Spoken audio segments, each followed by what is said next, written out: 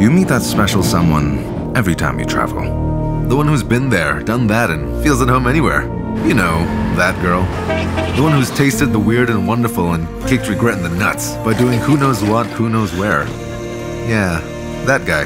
The one whose travel guides are street vendors, chaiwalas, this uncle, those strangers waiting for a bus, train, truck, five-legged cow. Or the one who ditches the top 10 lists to find joy in missed trains and strange alleys. She's gotten lost in translation, gone hungry, heard new stories, and in doing so found meaning, fed her soul and wrote her own stories.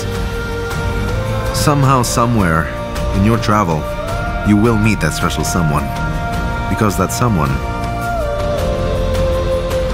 is you.